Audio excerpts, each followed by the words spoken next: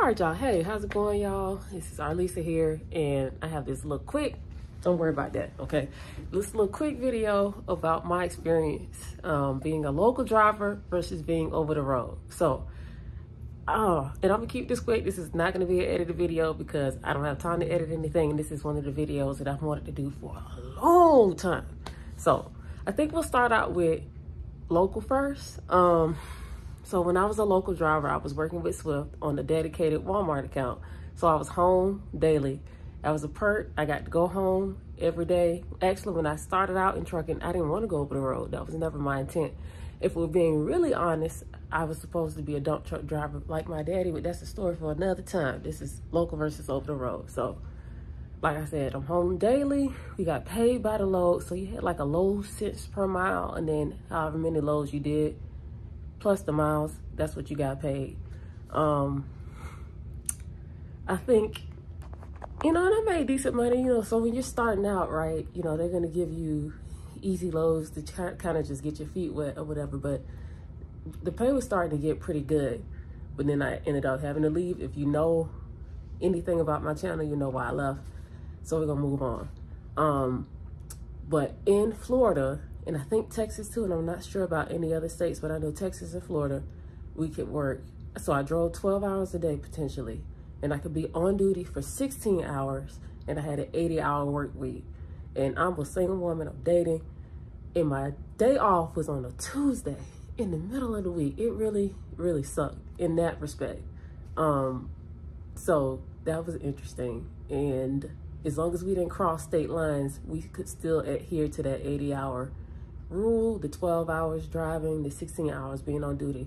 Time we hit Georgia, South Carolina, or something like that, that changed, and then it switched over to a 70-hour work week, which I didn't understand until I got over to being over the road. So now, ooh, my arm get tired. Goodness, goodness. All right, so being over the road, right, you can see the country, but from your steering wheel, but you can still see so many things that I wouldn't get to see if I was in a plane or if I hadn't been a truck driver, I've had the chance to do resets in cities that I've never been to, and I will strongly encourage y'all, just get a hotel, especially if you got points or whatever with your credit card.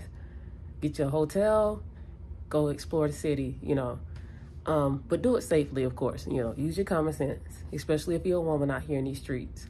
But yeah, I've done, even in a small town, they have some, hopefully, sometimes I've been out in some places and it's been dead. And I probably shouldn't have been out, but that's a story for another time. Thank God for his grace and his mercy. What else? You have the potential to make more. Some local jobs, I've heard some things run the gamut, and then you know how people be like capping, like they'll say that they'll make a certain amount of money and either they have an in or they're lying. But I've seen job listings where I'm like, oh, okay, if you actually make that amount, that's more than what I could potentially make over the road if I had that experience or whatever. But I digress. The point I'm trying to make is you have the potential to make more over the road because you're staying out longer, so you're not off. You're working, so you're making more money, especially the longer that you stay out. And what else?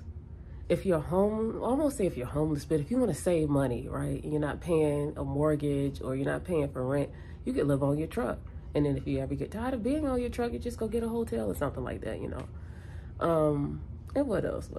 Oh, this is one of my favorite things. When it works out, it doesn't always work out. A lot of times it doesn't work out, but when I'm passing through certain cities, I get to go hang out with my friends, especially cities that I tend to frequent or pass through a lot. So you can't do that when you're local, So those are the differences between being local and being over the road, at least in my experience.